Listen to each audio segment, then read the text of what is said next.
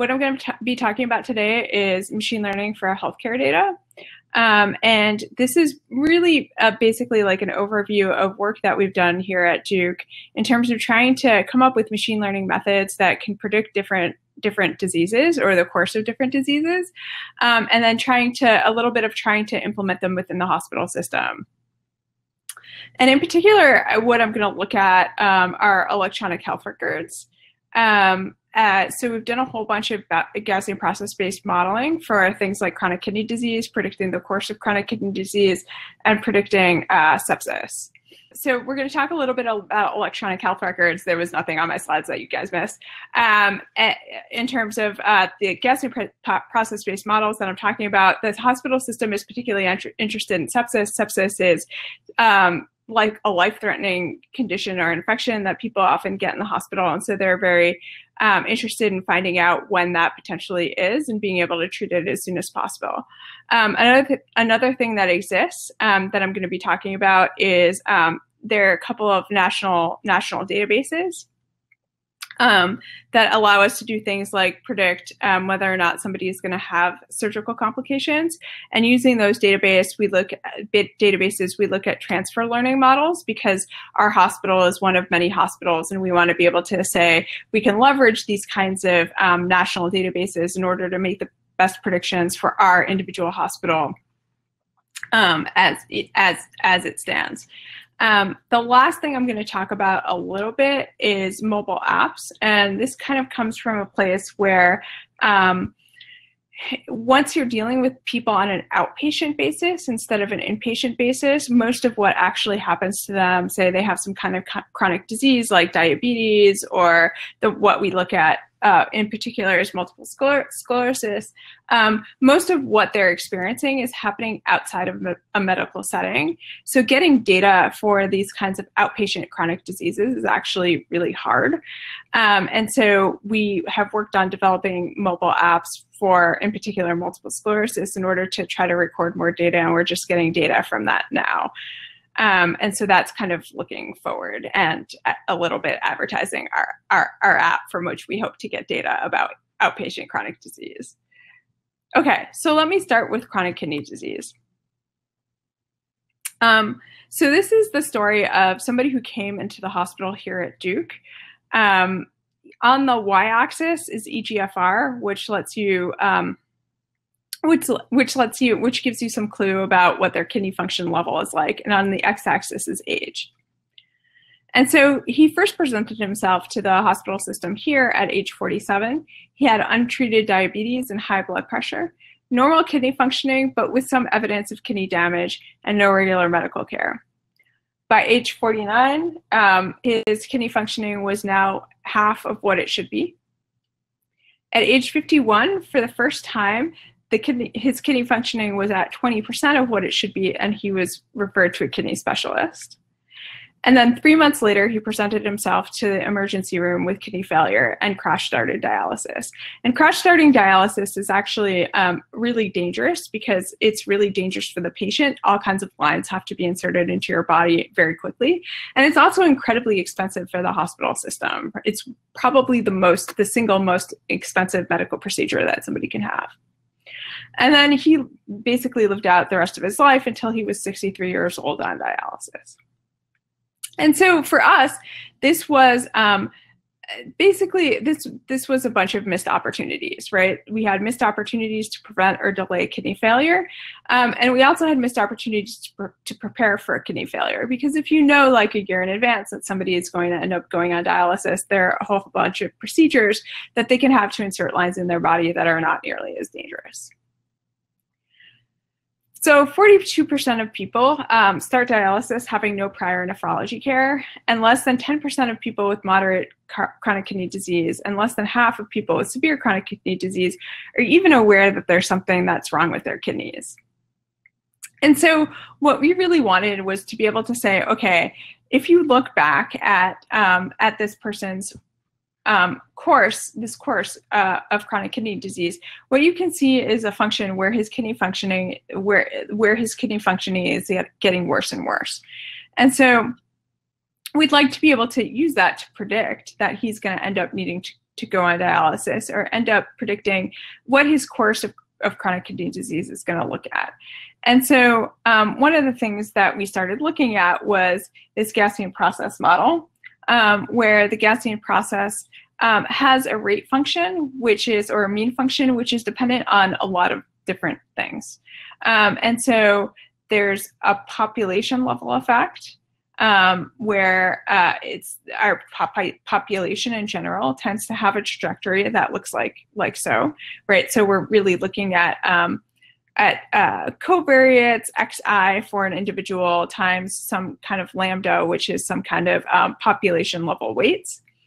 And then we say, okay, in this population, they're in a particular subclass. So the subclass is going to define what we think that their trajectory looks like on a large scale. And that class is the ZIP that you see.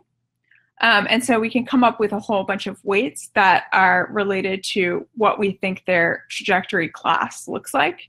And then, of course, individual deviations off of that, right? So we have BIP, which provides sort of linear weights, which say, okay, how much do I think that this individual is deviating off of what I expect for their group, the ZIP as a whole. And then we use some kind of Ornstein-Uhlenbach covariance function. So with that basic model in mind, there were a lot of things that we needed to do. So one of the things that we needed to do is to be able to leverage a large number of lab values. And so you could imagine that this person's lab values are actually correlated, right? So if they've got chronic kidney disease, the way in which their lab values deviate from normal they're going to be related, right? So it's like if you have a low creatinine, you could have a lower BUN, for example. And so we want to look at ways in which we can include this correlation in our Gaussian process model. And so one of the ways that we ended up doing this is we said, okay, this person's long-term individual deviation weights B are correlated through a Gaussian, but we also said that their class, the class that they belong to, and what we would expect for their individual lab value trajectories, that ZIP, that class label, is correlated across the different lab values. And so we use a mixture of multinomials in order to do that. So in this way, we're basically correlating all of the individual lab trajectories that a person has.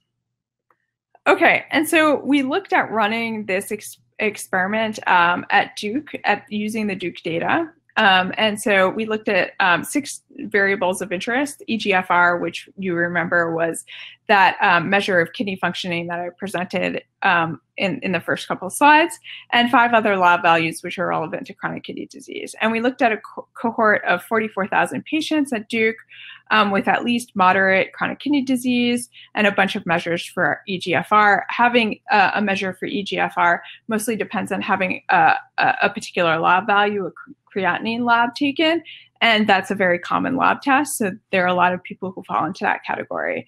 And then for each patient that we're looking at, we use data before some particular time t in order to predict future lab values. And then we look at mean average error across different test patients in future time windows. And what we see is that actually including this kind of correlation, across labs really helps, and using this Gaussian process model really helps. And so this was, in a sense, a success story, but not totally a success story because this hasn't really been adopted fully by the hospital. So our goal at the end of the day is really to get doctors to round using these tools with their patients.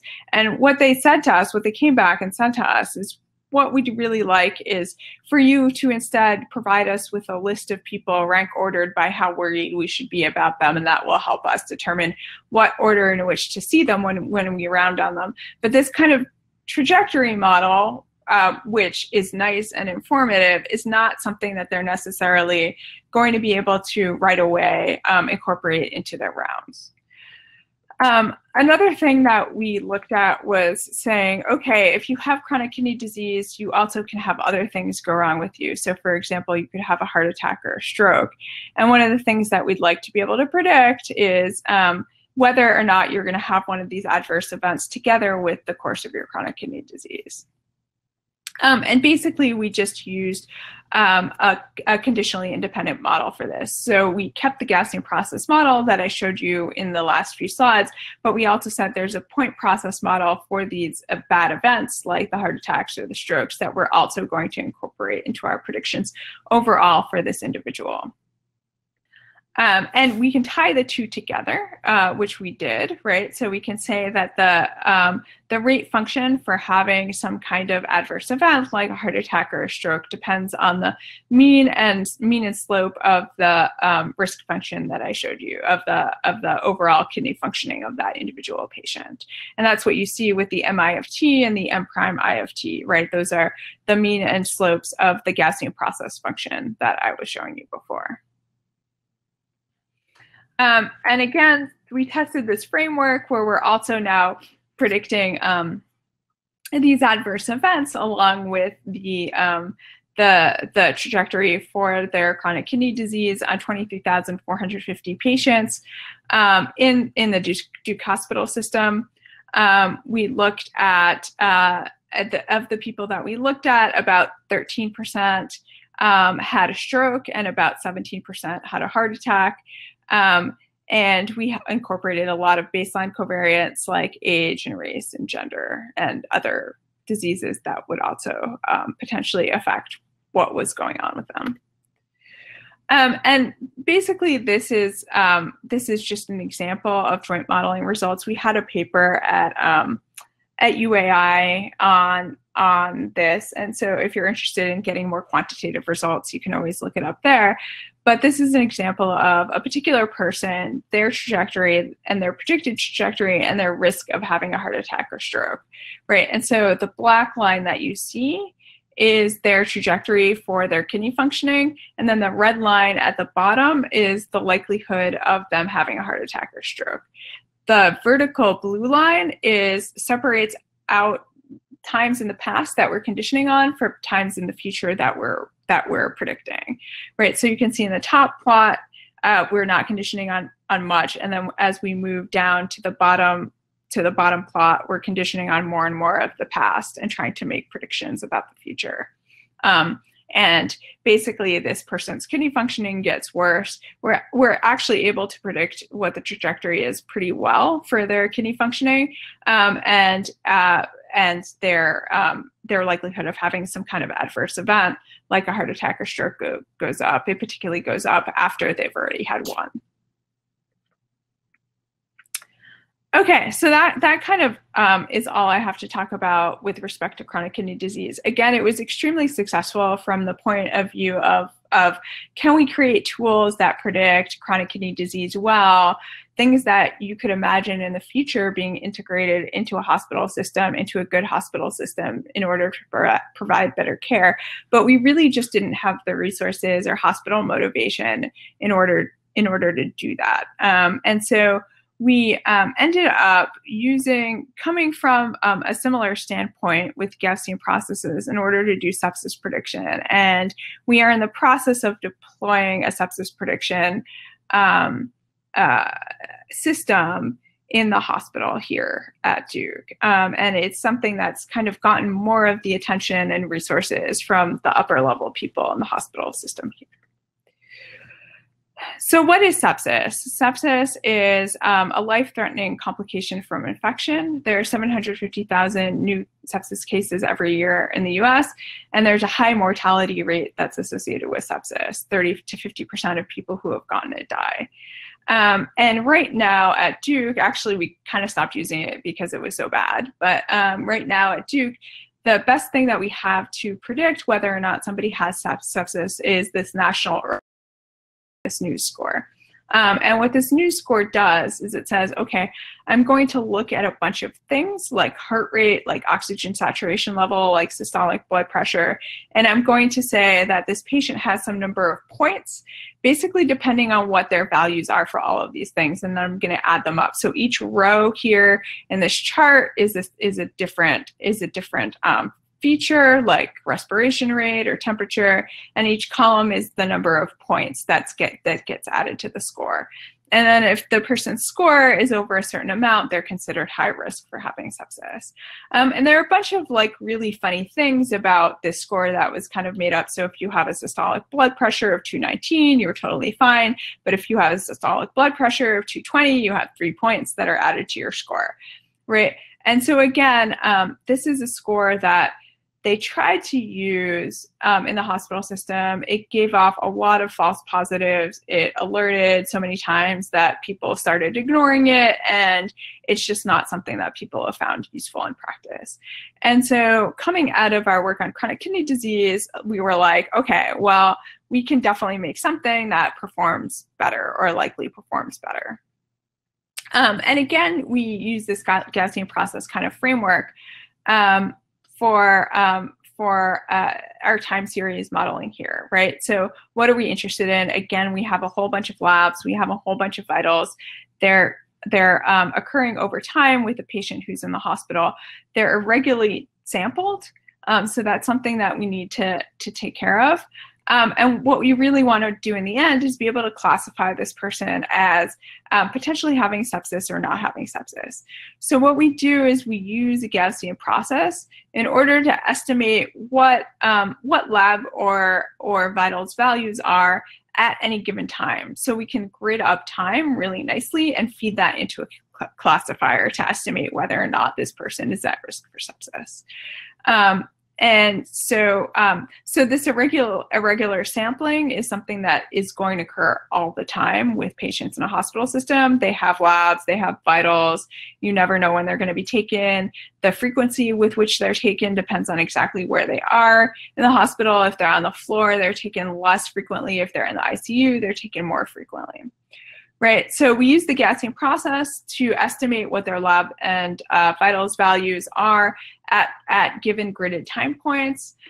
Even if they've never had a particular lab value, we can use looking at large numbers of people in order to estimate what it is. We use a multivariate Gaussian process, a pretty standard one, in order to do this. And then we take those values and then we feed it into a classifier. And the classifier that we used is an LSTI. I'll get to it in a second. It's basically a recurrent neural net. And so we can do end-to-end training in this Gaussian process, recurrent neural net kind of combined model. And the reason why this helps us is it helps us deal with a lot of data because we can do inference pretty quickly. We can use the reparameterization trick that was introduced by, say, like Kingma and Welling in order to get gradients of our expectation, right? So we want to be able to minimize the expected value of a loss function, right, on our predictor, right? Like looking at the difference between what we predict and what the actual value is for training, right? We have a loss function. We're going to say, what's the expected value of the loss function? We want to minimize that in our training samples. And then we can approximate intractable expectations with a few Monte Carlo samples. Often people have, in actuality, just used one, but we found that these are actually really complicated functions that you're dealing with in an applied setting where you have real data and real patients. So actually we use more like 10 and we find that our results get much, much better. We can use conjugate gradients to compute Gaussian process means and covariates and the Lanxess method in order to efficiently draw samples from a large normal for the GP. And so basically, this is a way of saying all of these tricks allow us to backprop through the entire model, the Gaussian process plus classifier model. Right. So we have a similar setup to what we described with chronic kidney disease. We have 31 time series. with highly variable lengths of stay. So that's another thing. Things can be irregularly sampled because different people stay in the hospital for different lengths of time. And so we want to use the clinical time series, baseline covariates for the individual times of medication, because you could imagine that medications that are given to a particular individual affect what lab values you see coming out. And so we redefine the mean based on the times that they were given medications and use a particular Gaussian process kernel in order to do this. Basically, we separate out the part of the kernel which deals with looking at correlations over time as you would in a single Gaussian process trajectory, and the part of the Gaussian process kernel which can look at correlations across different lab values, right? So we have a sum, like basically we look at these two kernels, looking at time and across lab values separately, and we can product these together in order to get the kernel that we're interested in, kind of most simply, and then we look at summing several of these up. And like I said before, we use a recurrent neural net with several layers for our classifier. And so here's an example, again, a motivating example of an individual person who came into the hospital system who got sepsis, and a look at our risk prediction method in terms of what we predict for that individual. Okay, so they come into our hospital system. On the left, on the y-axis, you can see the top with the dark black line is what our method predicts in terms of their probability of having sepsis. And then underneath it are things like temperature, pulse, respiration rate, etc., which are a whole bunch of labs and vitals which are irregularly getting measured for this particular person. And this person came into our hospital system in order to have surgery, and they had the surgery, and they had the surgery successfully. And then they started decompensating, and they started decompensating really badly, and were eventually admitted to the ICU here at Duke. And it's at this point that our algorithm, our method, predicts that they're actually looking at their labs and values. At this time, they're actually at substantial risk of having sepsis. We can get additional lab values which give more credibility to that inference. But the blue dots basically represent when this person was administered antibiotics, right? So they were administered antibiotics a little bit going into surgery because that's just done by routine. But it wasn't until 180 hours, basically, that the doctor started inferring that this person might actually have sepsis and started administering antibiotics. And it wasn't until 36 hours, it wasn't until about 200 hours that they started, that the person actually met they satisfied all of the check boxes for actually meeting our definition of sepsis, or meeting the definition of sepsis that's used in the hospital system here at Duke.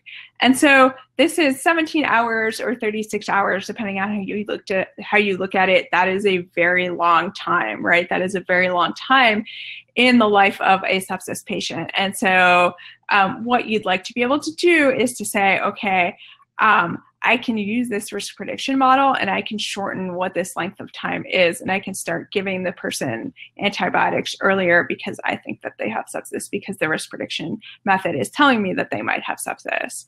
And this is what we are deploying currently in our hospital system, and we're trying to do basically moving forward. Basically, we looked at 52,000 inpatient encounters for training. This is all the data that we had here at Duke from the last 18 months, and 14,000 for testing. For the 18 months before the last 6 months, and 14,000 for testing, which is six months of data, which we used, which we said was going into the future, but was actually the last 6 months. We had 31 longitudinal variables, 6 vitals, and 25 labs.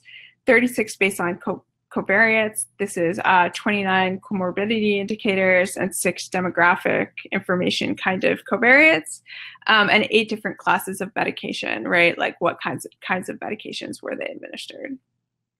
And this is a plot showing the area under the ROC curve on the left and the false positive to prediction rate on the right. And this is important because if you remember, one of the things that was problematic before was that like nurses were ignoring the new score when it alarmed, right? Because it was going off so much. And so we want to find the right sensitivity, specificity place or precision recall kind of like point in order to say we have an algorithm which we think gives a really good indication that the person has sepsis, but not have it alarm so much that it's ignored.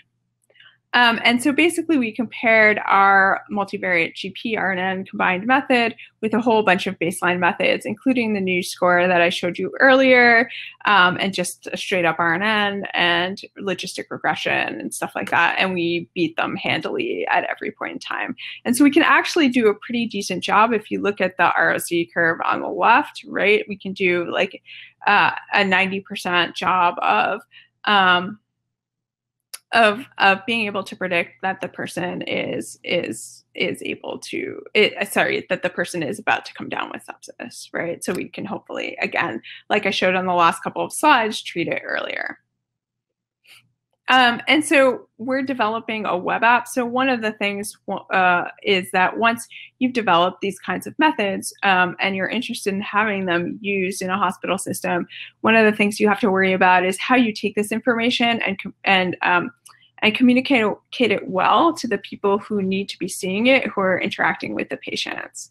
And so we're in the process of developing this web app that we call Sepsis Watch. And the idea is, as you see here, and this is not real data because that would obviously be a HIPAA violation, but you have the person's name on top with some of their demographic information. You have on the upper left what their overall risk of having sepsis is. And then in a plot right underneath,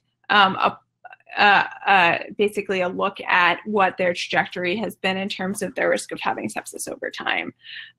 This web app allows you to monitor, basically there are bundles for treatments of sepsis. And so you can look at different kinds of bundles that you can give to patients, right? And so once you start a patient on a bundle, you kind of have to follow through. So if you look on the right, you can start treating them like Gavin Freeman for sepsis, and it says current treatment. At 3 hours, you need to give them IV fluid. At 6 hours, you need to assess fluid response. So the web app is also capable of telling you what bundle you're in, why this person was thought to have sepsis, and what you need to be doing in the upcoming time period in order to satisfy that bundle. So switching gears again, sorry, this is like an overview of a whole bunch of work that we're doing. We're gonna look at predicting surgical complications. And so if you remember from my outline slide in the beginning, this is a bit of a switch from looking solely at electronic health record data in the Duke University hospital system, which is what we've been doing, to looking at large national databases in combination with our local data. So about 15 out of every 100 surgical procedures performed results in a complication. And in 2014, Duke spent about $9 million on postoperative complications. So it's a lot of money for the hospital system again, and obviously a really bad time for the patients. There's something called the NSQIP dataset, which is a National Surgical Quality Improvement Program dataset that's collected nationally. It involves over 3.7 million patients and 700 hospitals. It includes a whole bunch of like demographic information and other operative variables about the person. And there was a JAMA article really recently. For some reason, this was a surprise to them, that just belonging to this NSQIP program wasn't enough to actually improve your complication rates. You have to actually use the data for something. Shocker. So what our goal was to really start using this National Surgical Quality Improvement Program data set in order to be able to make better predictions about what surgical complications patients at Duke are likely to develop. And just using a simple sparse logistic regression function, we were actually able to do a pretty good job. So on the left, on the rows in this chart, are the different kinds of surgical complications you can have coming out of surgery, like renal failure, like a cardiac problem, whatever. And then on the rightmost column gives you the AUC you get just by using sparse logistic regression, which is way more than what they do now. What they do now is like the surgeon walks into the room, they look at you and they're like, I think this person's good to go into surgery, right? And so one of the things that we really want to do is be able to say, okay, we're using some kind of quantitative method in order to better evaluate whether this patient is actually ready to go into surgery or not, or whether they're likely to develop a complication afterwards. And that's part of the goal here. This model, one of the nice things about this model is pretty interpretive, right? So it's interpretable. Some of the things like esophageal cancer are not things that we can probably do anything about with patients, but other things like nutritional deficiency are potentially things that we can make interventions on, right? So we could order a nutrition consult if we feel like nutritional deficiency is actually playing significantly into this person being at risk of a postoperative complication. And so our goal at the end of the day, like with some of the other methods that I showed you, is really to have surgeons that are rounding on patients and able to look at what this individual person's distribution is in terms of postoperative complications, what they're at risk for, and what they can do about it. This right here is the web app that we're developing for postoperative complications. So again, this is not real data, but it includes the name of the person, the procedure, what kind of complications they're at risk for, and then again, there are treatment bundles, right? What it is that you can potentially do about it. And the what it is that you can potentially do about it was where we really had to work with clinicians in order to come up with these checkboxes. And so you've got the risk factors, the things that are really playing into them being high risk on the left, and on the right, the things that you can actually intervene on. And so right now, we're in the process of running some clinical trials at Duke where people are rounding on patients with this tool. And so from a machine learning standpoint, there are a whole bunch of things that you can do with this data. So one of the things is that a lot of what this algorithm predicts off of are procedural codes, right? So like what the procedure is that the person is going through. And right now those are kind of grouped together, and they're grouped together by hand by physicians. And so one of the things we were interested in is, can we do a better job sort of automatically grouping these together for the purpose of being able to predict better whether or not somebody's going to have a complication? And we found that oftentimes this improves prediction. Another thing we looked at is, can we combine this with our own electronic health record data? And so we looked at EHR data at Duke in terms of patients that are going in and having surgeries here. And the idea is that we want to be able to say, okay, a patient comes in to get surgery. What we'd like to do is we'd like to be able to combine this national data with our local hospital data. We'd like to be able to transfer or do transfer learning between the national database and our local hospital data in order to come up with a risk profile which is tailored for that individual patient. And then we'd like to be able to show their provider the risk profile that we've tailored uniquely for them. Okay, and so our approach to this, and this is basically in submission, is coming up with a hierarchical infinite factor model. And the hierarchical infinite factor model that we've developed accounts for a whole bunch of the underlying variability in the data through a sparse decomposition of the covariance. And so this allows us to share information across different kinds of sources of data while we're adjusting to each sources of data in idiosyncrasies. So you could imagine the cohort of Duke patients looks incredibly different from national patients overall. You have all kinds of community hospitals providing data that's going into the national database that doesn't really describe Duke's individual patient base.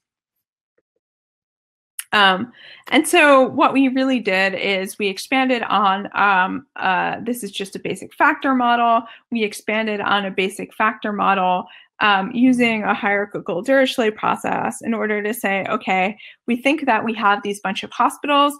We will have separate weights, factor loadings matrices for each of the different hospitals that we learn through the hierarchical Dirichlet process.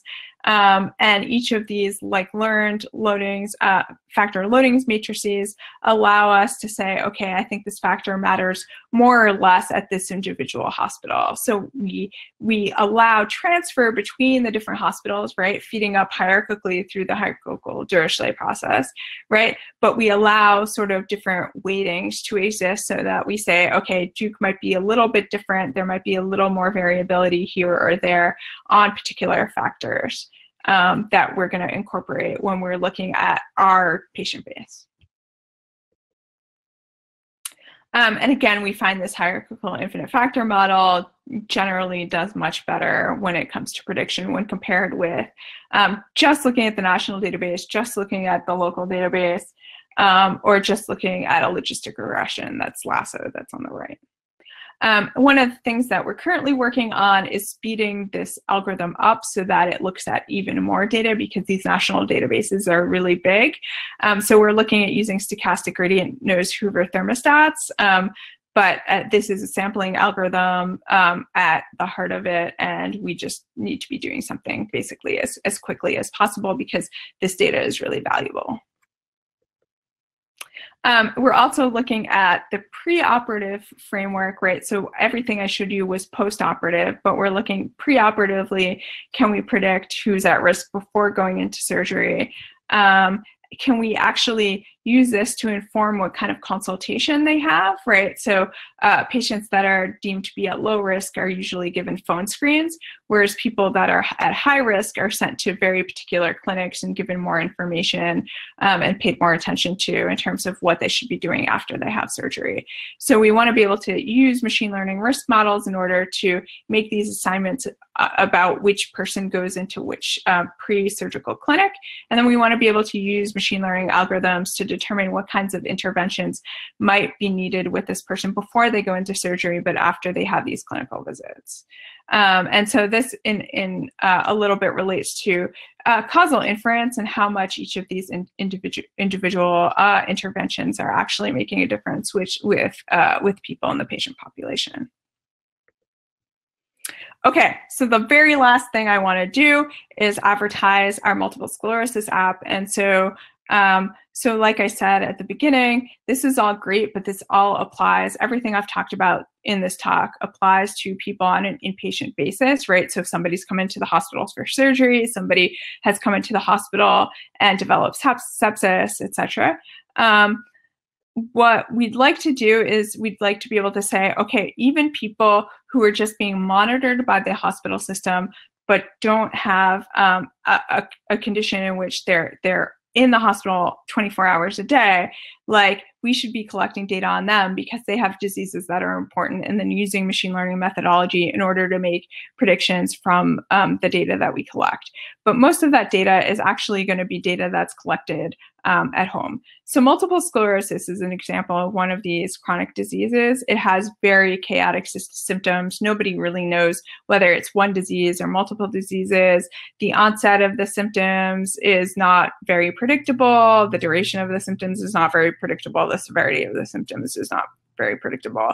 So the question we asked is, how can we monitor this continuously and start making sense of it? And we developed this app, which we call MS Mosaic, which is right now available in the Apple App Store. So if you guys know anybody with multiple sclerosis, you can advertise this app to them because we really, really need people's data. It's got an embedded consent form, it's got a disease history survey, it's got daily surveys, it's got a single notification. So if everything has been is the same tomorrow as it was today, you don't really have to do anything. It's got different kinds of phone activities that have been developed for people with various kinds of neurological problems. And then surveys you can fill out if you feel like you're having a relapse, if you feel like you're having new symptoms. It also passively collects data from wearable devices, such as fitness trackers through HealthKit. And so here's here's an example of what the dashboard can look like and what basically a survey can look like, and you can adjust what level of symptoms you feel like you're having, and you get reports, reports for you, reports for your doctor. You can take the reports are PDF for your doctor, and so you can take them in and show them a summary of what things have been like between this doctor's visit and the last doctor's visit. This was developed, I should say, in collaboration with some MS specialists here at Duke, because one of the things that they complain about most frequently is really not being able to know how to start a conversation with their patients, right? So a patient comes in, the doctor says, "How are you feeling?" The patient says, "Oh, okay." And the doctor doesn't really know what to do. And so here with these PDF reports, they at least get some kind of summary which can kickstart a conversation. And we also get data.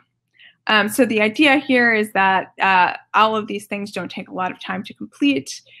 So the PDF, one of the PDF doctor's reports are shown on the right. Some of the summaries of your symptoms for your individual patient, for the individual patient consumption, is shown in the middle. And then we also have a medication tracker, which is in calendar form on the left. These show a couple of other things about the app. So on the left, we have a Learn More section, which allows you to look at different kinds of symptoms that you might have as an MS patient, like fatigue, right? So this is in partnership with the National MS Society. And on the right, we have an example of a tapping task that somebody might be asked to do, right? So there are various different phone tasks that you can do that will help you assess how you're doing in terms of your right hand, in terms of your left hand, and there are things that you and your doctor can look at. Okay. And so with data now starting to come in over the last basically 2 weeks is how long this app has been out for, we can do a lot of the things that we've talked about with previous diseases over the course of this talk, right? So we can look at trying to predict the trajectory of an individual's disease experience. We can look at trying to discover hidden subpopulations within particular symptoms. So for example, a patient might be feeling tired. Why are they feeling tired? Well, it could be that they have multiple sclerosis. It could be that they're on a particular medication and that medication is making them feel tired. It could be that they're depressed and their depression is making them feel tired. And so one of the things we'd like to be able to do is separate out where this feeling of tiredness is coming from. And lastly, with this disease, like all of the other ones, we're interested in really evaluating the efficacy of different interventions that we can make on a clinical basis. Okay, and one of the things we also plan on doing is combining this mobile app data with other kinds of data. So one of the things that happens is people have MRI scans, and this is in a way for us to learn about the brain, right? How do the symptoms that people are experiencing correlate with what we're seeing on their MRIs? We can also combine it with omics data. So there's a study called the Murdoch study, which has gotten all kinds of genetic and metabolomic information on patients, many of whom have MS. And we can look at how what somebody is experiencing correlates with their genomics or metabolomics. Okay, and so the last thing I want to say is thanks to all of my graduate students who have put in a huge amount of work on all of these projects. I didn't get around to talking about Kai's influenza work, but that's also super cool. Also involves mobile apps and tracking people. Joe, who's on the job market this year, did a lot of the work on sepsis and chronic kidney disease with Gaussian processes. And then a lot of the surgical complications work with the hierarchical infinite factor model was done by my student Liz.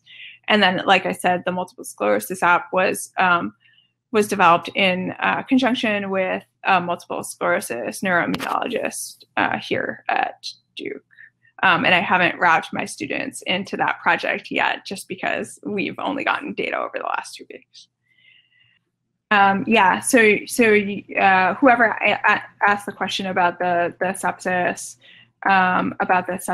results with the period of time was correct in their inferences. Paper, yeah. So we've had a bunch of papers. So some of the chronic kidney disease stuff was published at UAI. Some of the sepsis stuff has been published at ICML. It was an ICML paper this year. The surgical complication stuff, again, that's in submission. You can look for the clustering part of it in JMLR. And then the mobile app we haven't published on, but again, we have the app out there. So that's kind of like our product there. And hopefully eventually we'll have a publication, but we need to do some data analysis first. Yeah, so ICML this year, UA last year, JMLR, again, these past couple of years. That's about it. Thanks. I really, really, really appreciate it. Thank you all for listening.